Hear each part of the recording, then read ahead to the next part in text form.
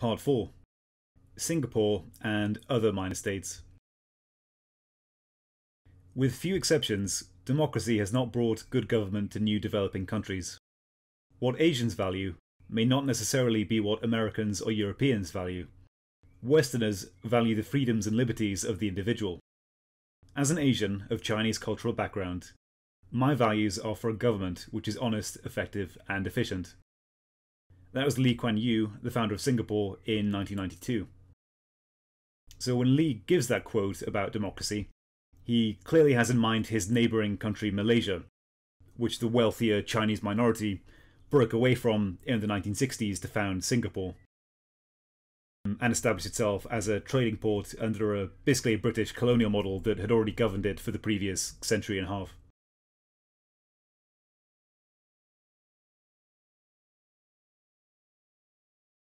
So Malaysia under British rule had seen the importation of Chinese migrants to work in various industries like mining, and also Indian immigrants to do the same thing. And this would form the basis of materials that could be traded out of the port city of Singapore. And this added ethnic groups into Malaysia, which already had a dominant Muslim population who had settled in the 11th century, displacing the Sarawakis and other ethnic groups who live in Borneo. When Malaysia became independent, it adopted a constitution along ethnic lines, which ensured that the country's leader has to be a Muslim and an ethnic Malay.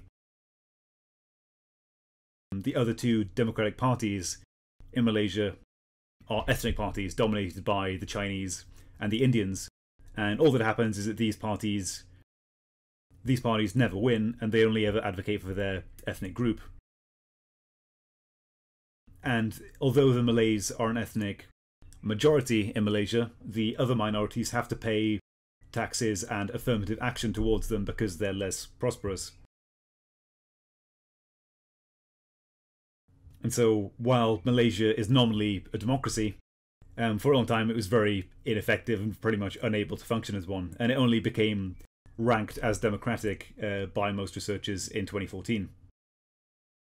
And so this was clearly what Lee Kuan Yew was hoping to avoid when he founded Singapore, because he said several times that if he created democracy in Singapore, the Chinese would want one thing, the Indians would want another, the Muslims would want another, and nothing would get done. And so he was content to allow some democratic reforms, which involved legislative elections in the 1980s, and he was happy to allow other political parties to be created. But the ruling political party, the People's Action Party, has remained in power ever since, and uses basically draconian anti-defamation laws to punish other political activists or protesters who try and challenge it. When Deng Xiaoping visits Lee Kuan Yew in Singapore for the first time in 1978, he was blown away by the massive differences between the living standards in China and in Singapore. And he complains to Lee that China was so vast and complicated, well, Singapore was basically just a city, so that China could never develop in the same way that Singapore had.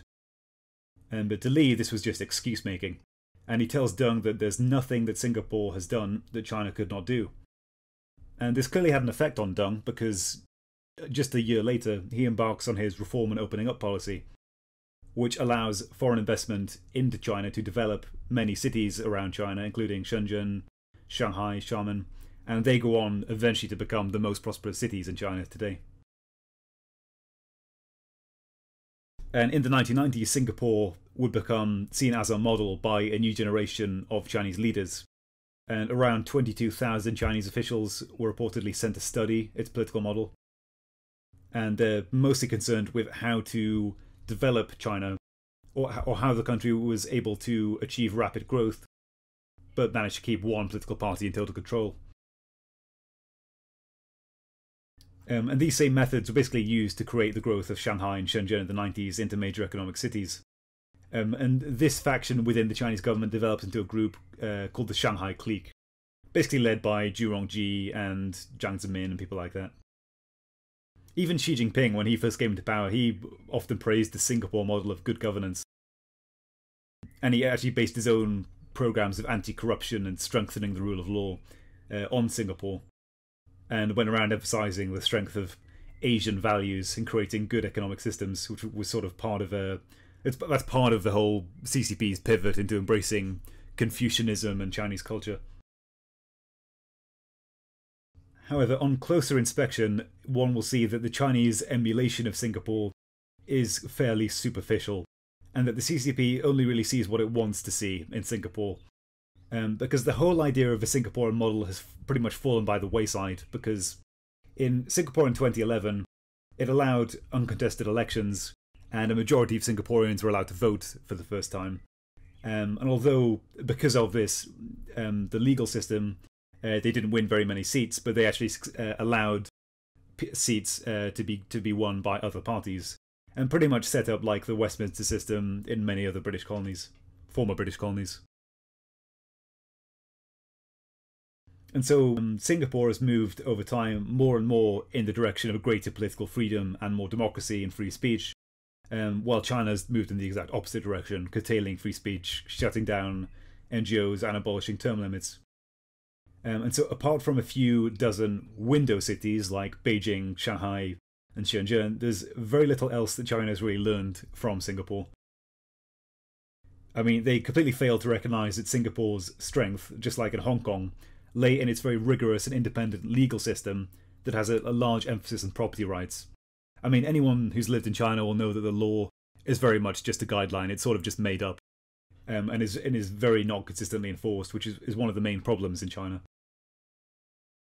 And so, because the legal system is independent from the executive, it's able to balance out the kind of ambitions of the executive branch. And because of these structural problems, Xi's anti-corruption campaign has been a complete failure. I mean, China is actually ranked as more corrupt than it was when Xi first came to power in 2012. And so any move towards openness or allowing political opposition is just anathema to the CCP, as they just perceive it as weakening their hold on power or leading to the breakup of China. And so for all their talk of a new authoritarian model, and Singapore being the best example of this, I think Singapore actually has proven the opposite.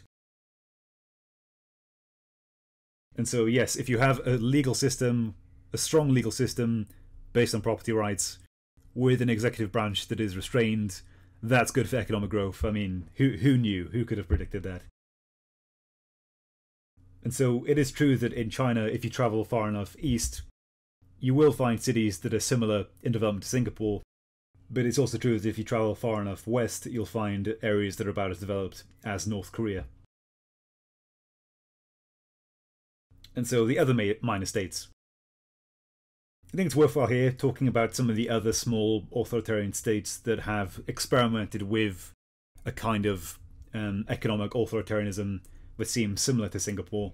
So the United Arab Emirates and the other Gulf states are probably good examples of this. I mean, the UAE in particular, because it has this federalist model of different states that are allied under a kind of a monarchy, which is basically, it's interesting in a way because the monarchy is very restrained because it exists within this federalist model.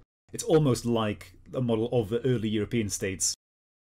And so it's been able to attract a great deal of foreign investment and has invested a lot of this into infrastructure. And obviously a lot of this wealth comes from oil, but it's also a constitutional monarchy that's somewhat limited.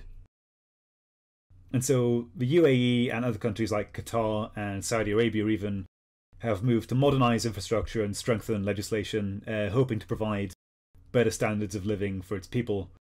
The country is still relatively corrupt and has very, very draconian blasphemy laws. But at least compared to other parts of the world, it's somewhat of a model of economic development. So it's interesting that, unlike industrializing countries, and throughout most of history that had to tax their citizens to get state power, a lot of these countries in the Middle East basically just get their wealth from their oil, or they can just use nationalized industries to strengthen the state. And so Saudi Arabia, for example, doesn't have any taxes at all.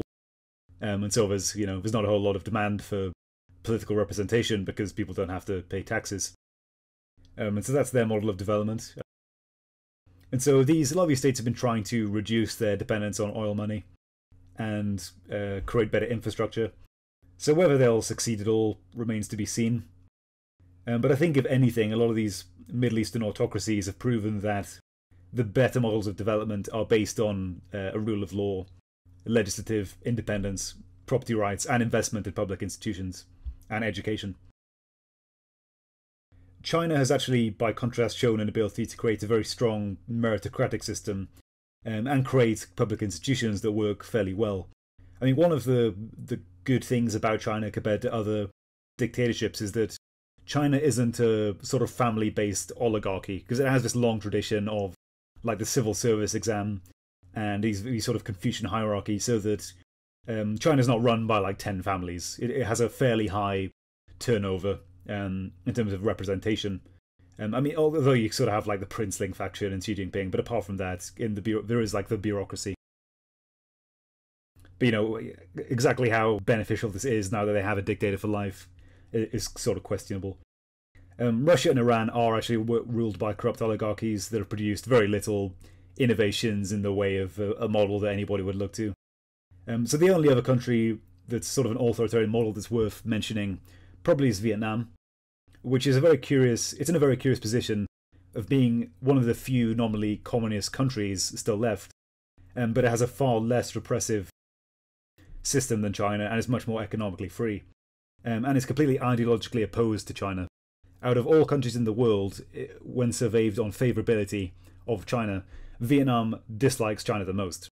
And I think this is because they were historically a province of China and ruled by them for a long time. Even the Chinese name for Vietnam, Yunnan, which used to be Nanyu, means the southern province. And also China has in recent history, tried to invade Vietnam, like in 1979, and has many conflicts with it over the South China Sea. And so Vietnam is still a one-party socialist state, but has allowed independent representation and legislative elections since 2002, although it's still very corrupt and only a handful are actually, in reality, allowed to be elected. But in a way, it's like because the government is not very interventionist, it's allowed some economic prosperity. And actually, Vietnam today is a lot like China was probably in the 90s and 2000s. And so, but because they clearly are ideologically opposed to China, it might be that they continue to develop along those lines and eventually open up. One can only hope. But until then, we'll see.